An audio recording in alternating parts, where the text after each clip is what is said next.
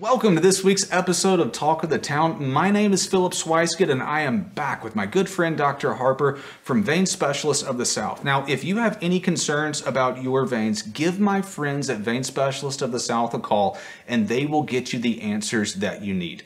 This week, we're talking to Miriam Ponton Lewis from Visit Dublin. Miriam, thanks so much for joining us. Certainly. Thank you for having me. Now, you are from Visit Dublin, and so a lot of our audience is more in the Macon Bib area, but I know a lot of people end up going to Savannah and other places, and there's probably a lot of people that drive down I-16 and they pass Dublin going somewhere else, and they don't know a lot about Dublin. Can you tell us what are some of the things to actually do in Dublin? Sure. Dublin, yes, is amazing because we are right off the interstate, so we do get that back and forth traffic between Macon and Savannah. But definitely pull off the exit. Our visitor center is right off of exit 51, so you can stop in and we'll chat with you about what you should go do and see. But we have some amazing dining just miles from the exit in our downtown area. It's been completely revitalized in the last several years, and we have a lot of history and a lot of amazing architecture. So it's definitely worth it to take the little trip off the interstate and go stretch your legs in our downtown area. That's fantastic. I personally have a lot of fond memories growing up doing a lot of deer hunting and quail and dove hunting around Dublin there. And one of the just great things about Dublin is that it's so close to all of this quality wildlife experience, but then you have the city that's right there. And I just think it's fascinating that that proximity is just so close. Tell us though a little bit about Dublin and how Dublin got its name. Well, Dublin got its name, one of the early settlers, Jonathan Sawyer, he was the first postmaster for the Dublin area, and his wife, her heritage was from Ireland. Her family was from Ireland, and she actually died in childbirth. So to honor her and her family, he named the first post office Dublin after her heritage. And the settlers, it started to catch on, and so the settlers agreed that they liked the name, and so it stuck. So is there a big group of Irish people live in Dublin? There's not, but of course, Dublin, we all are a little Irish most of the year. Right. Especially rush hour, is that when? Yeah, for sure. So the St. Patrick's Day Festival, that makes sense, Dublin, right? Definitely. How many other Dublins that you know of are there in the United States? There's several other in the United States, but our Dublin is the best, of course, of course. Tell us a little bit about the festival. Well, and how it started, I guess. Sure. The festival, obviously being called Dublin, we, radio DJ back in the 1960s. He liked to celebrate, so he would tell Irish jokes, play some Irish music during St. Patrick's, and so it kind of stuck. And after that, people really got into it. And so after that, the festival was born around 1966, and it lasted for 11 days. Okay. Oh. Wow. So it just stuck after that. Why not? Why not celebrate? And then every year we have the festival again. Yeah, and actually the first festival, two of the events, the St. Patrick's Festival Parade and the Pancake Supper, still happen to this day, and those were two of the first events. That's neat. That's neat. Now I understand that there are shamrocks all around there. Can you tell us a little bit more about that? Yes. If you come visit downtown Dublin any time of the year, you'll see in the middle of the streets green shamrocks. So it was a tradition for after some of the events during the St. Patrick's Festival, everyone would be all dressed up, and the committee would go out in the night and they would paint shamrocks in the streets during the festival. And so that kind of has lasted till this day. So they're refreshed every year. So if you don't wear your green over there during the holiday season, will they pinch you really? You don't want to find out. Don't come without green. She came prepared today. I'm prepared. So, I'm ready. I'm ready. Now, we talked about this a little bit before. Do y'all paint the water green? We don't. There is green beer that flows. Green beer. Green beer. Green river. No, green river. But you have a river. We do have a river, yes. The Oconee River runs right through our county, yeah. So, for a lot of us, we think St. Patrick's Day is one day. But it's more than that in Dublin. How long does it last, like a month or something almost? Pretty much a month, yeah. Tell us the dates and we things happen. Yeah, we start celebrating the middle of February. You'll see, besides the shamrocks that are always in the streets, you'll see green bows of all different sizes start popping up all over the town. So the middle of February, the events pretty much start and run all the way through to almost the end of March. We have about 40 events that take place on the weekends, during the week. Super Saturday is probably the big shebang. That's always the Saturday closest to St. Patrick's Day. So if it falls in the middle of the week, we always celebrate on the weekend. So is that your favorite day of the event? There's so many. The pancake supper happens the middle or Are they early in pancakes March. green? The pancakes are not green, but you They're can not. eat green grits. That's all you can eat. Right. But the whole community gets together, and at one of the middle schools, there will be people for hours and hours just hanging out, socializing, eating pancakes, just enjoying on a Thursday. And that's a huge draw. The hot air balloon glow is another weekend event that is really amazing. You can take tethered rides, so you can go up and look out over the crowd, and that happens over 2 days early in the month. So there's throughout the month, you can't just pick one weekend. You have to just keep coming back. After you come back to Dublin. I That's love right, it. I yeah. love it. Now, I saw in my notes that there's something about free barbecue. Is that right? Yes. We love barbecue. Okay. Dr. Harper and I. All right. Yeah. Well, then you have to come check us out Okay. for Pig in the Park. That is the first weekend of March. Okay. So what happens is people come out. They'll camp overnight at Market on Madison, which is in our downtown area. There'll be people out there competing. And they'll cook barbecue all night. There's live music. There's rides for the kids, and people just out cooking their barbecue, getting ready for the competition the next day. So you can just walk around to all the stands and they're just talk handing to it them. out. Yeah, talk to them about their barbecue and get samples, and it's pretty amazing. I like this. Yeah, I like this. Yeah. Then you have to come back the next day for more entertainment and to see who wins. Okay. Good deal. Now, there are a number of high schools in Lawrence County. It's a right. big county, right? That's right. Yes. Yeah. But there's one Dublin High School, and are they the Irish? Yes. They That's are. right. Yeah. I thought so. Yeah. Yeah. Okay. So they also get to be Irish all year round. You mentioned the Super Saturday, so tell us more about that, because that's, if you're going to come one day, that's probably, or that weekend, that's the weekend to come. Tell us, our folks, viewers, more about that day. So Super Saturday, yes, that's the culmination of the festival.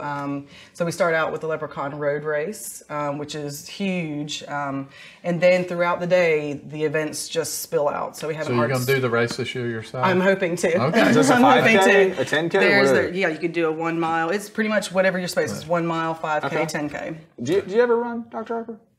I have before. I just run when chased. That's my theory. You know, If I were coming, I'd probably walk.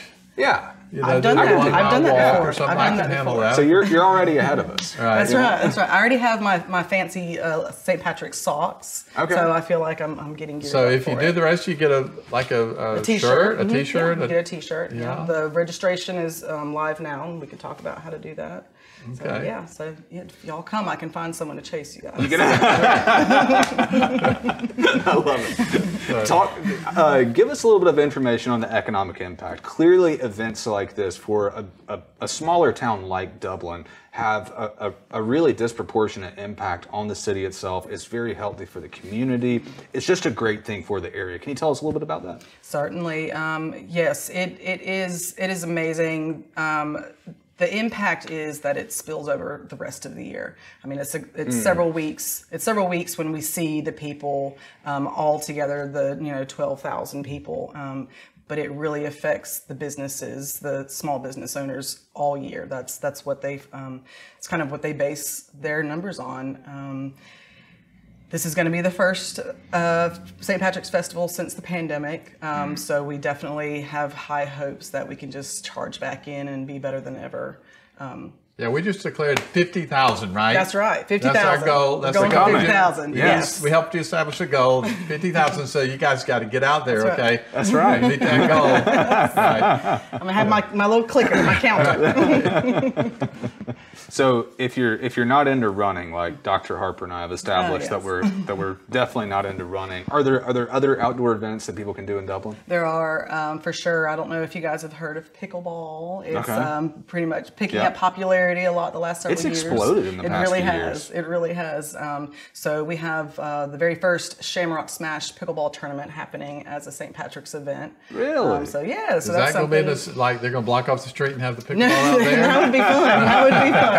No, this is a designated pickleball court Okay. that they're going to have that at. But I don't know, maybe we consider that for a future. Have you tried it? I've not tried it yet. Me either. I've not tried it yet. Well, we need to get in the event. We should do this. Yeah, we should do this. Yeah. We can have our own team. But no, it looks like a lot of fun. It's a great outdoor activity. So we're really excited to have that as one of the official events. And we have several golf tournaments. I don't know if golf is anyone's speed, but there's a couple golf tournaments. So where are the golf tournaments? Local clubs? Or? It's at Riverview Golf Course is the city-owned golf course. And so that's where one of the events takes place. One of the golf course, and then the local country club is where the other one takes place. Good. I guess there are prizes. There T-shirts. are prizes, and free lunch and all kinds of things. Good. Hey, you have some other things you want to tell us about Super Saturday, Sure. right? Well, besides the Leprechaun Road Race, we have our parade, our St. Patrick's Parade, which is always huge. We're definitely looking forward. You know, all the floats have to be decorated for St. Patrick's in some form or fashion. It's always fun to see what people come up with. But yeah, it becomes an all-day event. We have corned beef and cabbage dinner that's taking place at the same time, a quilt show, a dessert sale, all kinds of things happening throughout the day. So you will get your steps in on Super Saturday. Are those mostly folks from Lawrence County that are there, that are there are things that they're doing and showing? Yes, or that's people right. From all over? Mostly from Lawrence County. Right. We have the Arts and Crafts Festival that's also happening at the same time. So that obviously is people from not just Georgia, but Florida, South Carolina coming to sell their wares and things like that. So we have to support them too. Now you were talking about that impact from COVID for last year and the year before. Just how severe was that? Was it fairly restricted in years past with COVID for this event? Yes, in 2020, because we do get started before St. Patrick's Day. Right. In 2020, we had already kind of started with some of the events, and so we were already getting geared up, and obviously what happened to the rest of us, everything just seemed like overnight it just shut down. So that was very sad that we had to make those decisions, just like everyone else had to make those decisions. Yeah. But, we had to do the decisions were made, what was best for the community, and not just the community, but for our travelers, our guests. So it was a little bit cloudy, but knowing that we could come back out of it really was the bright spot. And this year, preparing for it was, I think everyone's been even more charged up, awesome. Just because we all missed it so much. Well, we've certainly all been praying for this to be behind us, Yes. and we're hopeful that this recent wave is on the way down, and that it's looking for brighter things for everybody, right? Definitely, of course. Now, do y'all have any special music coming in town for the festival this year? We do. So another one of our events is Munchies and featuring the Swinging Medallions. So I don't know if anyone's familiar with the Swinging Medallions, but they're going to be headlining that event. So it'll also have some of our local food. That's where the Munchies will come in. So you get to taste some of the local delights of Dublin while you're enjoying the live music. Is that outdoor event? It is an outdoor event, yes. Okay. It's at Market on Madison, which is right in our downtown area. That's which evening is that? Do you recall the date on that? The exact date on it. It's the 12th and 13th. It's around the 12th and 13th. Something like that. So if you have it in your notes, you can come back with the exact date. Right. Some people kind of think maybe Dublin's a sleepy little South Georgia, Middle Georgia town, but it's more than that. Y'all are growing. We definitely it's one of the counties around that's growing. Tell us a little bit about where that growth's coming from and what some of the industries are there that people may not be aware of. Yeah, the industry is definitely booming. We have YKK, we have Perry Ellis, we have the Best Buy warehouses. So it really is growing, but also it's not a sleepy town. It has that small town feel. The people is what is making Dublin grow. It's a great place to come back, raise your family. We have a lot of young people coming back to, coming out of college to come back and expand their careers in Dublin. And it's the small town feel, not necessarily the small town, that makes it really great. I was looking at the Visit Dublin website, and there are venues there for events that people can come in for weddings and that kind of thing. There are bed and breakfast. Tell us a little bit about if you want to come visit. Sure. And some of the restaurants around there. Yeah, well, we have just in our downtown area a couple of amazing restaurants. Dino's Italian, Company Supply, which has the only oyster bar between Savannah and Atlanta, and also Saltwater Fishery, which boasts a rooftop bar where you can go up and feel the breeze in your hair and look out over the city in the evenings. But there is a bed and breakfast just a few blocks from our downtown area, the Page House. So that's a great place to go and stay so that you're in walking distance of everything. If you want a little bit of a quiet atmosphere, we have a Dublin Farm where you can stay out on the farm and have that seclusion a little bit. Okay. Now, Miriam, you were talking about some of the people that are in Dublin and that's the real draw to Dublin itself. And, I've always said it's the exact same thing here in Middle Georgia. People like Dr. Harper and others, they invested in the downtown area here early on, and I'm convinced that that's why we've seen such a boom in the past 10 years. And now there are businesses in every corner, and it seems like just 10 years ago, a lot of these places, they were just closed. And this place, it was just a very sleepy town, and now there's so much industry and there's so much business. And so it's so encouraging to hear that, that there are good people out there that are willing to invest in towns like Dublin. To Dr. Harper's point, say there's a couple here that's saying, hey, I want to take a quick getaway for like a weekend trip, and they want to go down to Dublin. What do you think they should do? I think they definitely should. You mentioned earlier the hunting and the outdoor. So we have two wildlife management areas in Dublin that are right off of the interstate. We have Beaver Dam Wildlife Management Area and Riverbend Wildlife Management Area. I love the great outdoors, and so a weekend trip, I would suggest taking your bicycles and going down to Riverbend, or just taking a walk down to Riverbend, seeing the outdoors, coming downtown. Going and listening to some live music at one of the restaurants, having coffee in the downtown area, stroll around. We have two self-guided downtown tours that are just websites where you can take a tour of the downtown area. You can see historic photos on the website of what the businesses used to be and see the historic photos. Yeah, and a little bit of history of what the building used to be, and then you can see how it's operating today. And those are a couple of things that I would suggest. Yeah. So if you're say you're just a couple that's been a newlywed here for not long and you want to get away, there's plenty to do in Dublin. For sure, definitely. Gotcha. Yeah. Now you've mentioned that there are some other festivals that Dublin has throughout the year. Can you tell us a little bit about some of those? Sure. We have we have in May the Bon Temps Crawfish Festival. Okay. You definitely need to come check that out. One of our local restaurants goes down to Louisiana, picks up the ton of crawfish and brings live crawfish and brings them back. And the main street in Dublin is closed down, and they do the crawfish boil right out in the street. So this is like fresh crawfish. Fresh. This isn't like Kroger, been frozen for a couple months. They drive down in the middle of the night, come back, and the next morning the festival starts. Do you like crawfish? I don't know. You'll have to come check it out. So maybe I'm glad to have the fresh ones. So now you grew up in Dublin from a young age. Do you remember as a girl did they have the crawfish festival? They did not. This just started a couple of years ago. And whose idea was that? This was a restaurant. Well, the Downtown Development Authority and a local restaurant owner in the downtown area. They all got together, and that's another thing that's amazing about Dublin is the teamwork. Right. Someone comes up with an idea, someone else jumps on board, listens to the idea, everyone gets together, and it's huge. And it was just someone's idea. Like we want to bring a crawfish boil. We want to experience that. Everyone got together, figured out how to make it work, and it's amazing. There's live music all day and into the evenings. People just celebrating each other. It sounds like another guest that we had, Brian Nichols. Brian had this idea that he wanted downtown Macon covered with Christmas lights. And he goes and he ran it by several people, and it was a coalition of people, Dr. Harper included and some others, and they were able to pull off an incredible event like that. Yeah. But it's just because of what you said, that someone had an idea and the community invested in it, and that's so great to hear that Dublin does something similar. I actually understand that there's a Martin Luther King Jr. park that's in Dublin, Georgia, and that there's a tie-in from whenever he went to Dublin to actually give a speech. Can you tell us a little bit about that? Sure.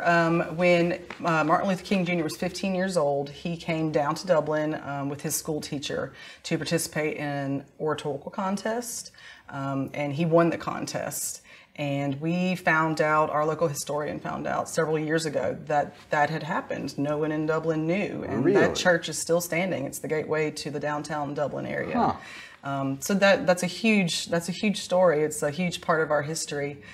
So now right across the street from the church is the Martin Luther King Jr. Monument Park. And you can go to the park, and on one of the walls there is actually printed the speech that he gave as a young boy at 15 years old at that church across the street.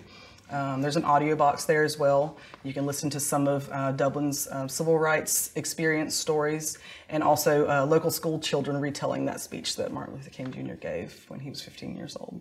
That's one of the neat things about small Georgia towns is there's so many cool facts like that, you know, that you don't hear When you about, find out, you're like, oh, wow, that's blown incredible, away. And then you know? maybe you find someone that's like, oh, yeah, I knew that. And it's like, what? That's amazing. Is that church still an active church? It is still an active church, So yes. if you come visit, they allow you to go in, or maybe during the festival it's open? You or can't. what? Certain times you can call ahead to give. Of course, during the pandemic, things kind of changed a little bit, but you can call their offices, and there's and request a private touring. So is that supposedly the first recognized speech that Dr. King Yeah, gave? it is. Wow. It's very amazing. Yeah, Right. it's actually one of his autobiographies. He mentions that experience coming down with his teacher, coming down to Dublin and seeing that in print. It's very amazing. That's so neat. Yeah. So neat. As one of the faces for Dublin and in the leadership of, what do you hope to see over the next year or two or a few years? What is the vision of the leadership for Dublin, for the community? And because we always interested, we love our neighbors, want to see growth, want to know what's happening. So do you have anything you would like to share about what the vision is? I think our vision, and collectively as a whole, as a community, as a city, all of our leadership is just to continue growing. The pandemic kind of had us all in limbo for a little while, but to continue growing, to continue seeing new business come, continue supporting new business, and just working together to move forward out of this and stronger than we were before. Because I think we've all realized that we all need that support from each other to continue. You mentioned the downtown development. If there's someone who wants to get involved in that downtown development, is there property still there to be developed? If people want to come down and see what's happening and maybe want to be involved? There definitely is. There's still continued renovation of the buildings in the downtown area. So yeah, someone wants to come start up a new business, come get in touch with us for sure. All right, so you've been in Dublin a long time. If you could just pick a business to come to Dublin, what do you think that business would be? What kind of business do you think would do well in Dublin? Oh, we love food in Dublin. We have some amazing restaurants, but I mean, we're always open to new ones. Yeah. Now, you love music too. So what are the live music venues that might be there for folks, even if it's not festival time? Well, one of the amazing events that we have that is actually coming back this year after kind of COVID put a little bit of a squash on it is our First Friday music events. So every First Friday, and that's an open air outdoor venue, the Market on Madison. So actually Pig in the Park, the St. Patrick's barbecue event will kick off the live music for First Fridays, and then every First Friday after that we'll have live music again. So we're really excited about that. All right, so that's important to know, right? Yeah, for sure, for sure. Live free music, right? I'm all about that. Okay. So you've shared a lot of information with us today here about this festival that we have coming up. If someone has heard this and says, A, I want to go to Dublin, I want to check it out, but B, this festival sounds fantastic, where would you point them to learn more about this? Well, first, I would say to go to learn about Dublin in general. Visit dublinga.org. Okay. You can find out about any of the festivals, any events throughout the year. But St. Patrick's specifically, dublinstpatricks.com. There's a list of all the events, all 40 of the events, how to register, cost, any of the details that you need. And we're also, of course, everyone loves social media. Dublin St. Patrick's is on Instagram, and also Dublin Laurens St. Patrick's Festival on Facebook, and we're constantly posting, keeping people updated with the events that are coming up and all the dates. Okay, so if more information is coming out, it'll be on social media. That's right. That's where people Yes. can check it Yes. out. Fantastic, good deal. So if I go there, like the page, then I can get reminders. That's right, yes. Good. All right, super. Miriam, thanks so much for joining us. We've really enjoyed the conversation. Dr. Harper and I have both learned a ton about Dublin, and we're really looking forward to this festival. So thank you again. Thank you. And thank you guys for joining us as well, and for welcoming us into your homes. And thanks for Vein Specialists of the South for making this an opportunity for us to be able to do together and to share with you. Stay tuned for where me and Dr. Harper may show up next. You never know where that might be. So Dr. Harper and I just wrapped up a fantastic conversation with Miriam from Visit Dublin, and she told us all about this St. Patrick's Day Festival that they have coming up, and a lot of the other opportunities that you have to check out Dublin and some of the other events that they have there. It was a great conversation. But you know, Dr. Harper, we've been doing this for almost a year and a half now. We're on WMGT. We're getting tons of views on Facebook. A lot of people are seeing this, and it's been a lot of fun to bring some good news to the community. Talk to me about some of the conversations that have stood out to you. You know, our purpose in doing this was to promote the good things happening in our community. And it's working, because people coming up and they're saying, I enjoyed the show, I'm looking forward, what are you doing next? And in a world that's all about negative things, we think it's important to not gloss those over, but that we talk about the good things that are happening. And looks like we're being pretty successful with that. And we thank the folks who are encouraging us and the folks who are watching.